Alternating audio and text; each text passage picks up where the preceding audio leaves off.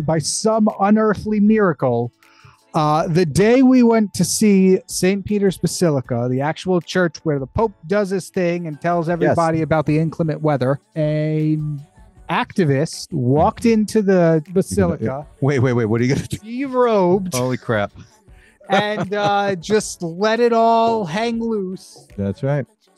On the main altar of the thing. The main altar with the columns that the Pope holds the service, just whang.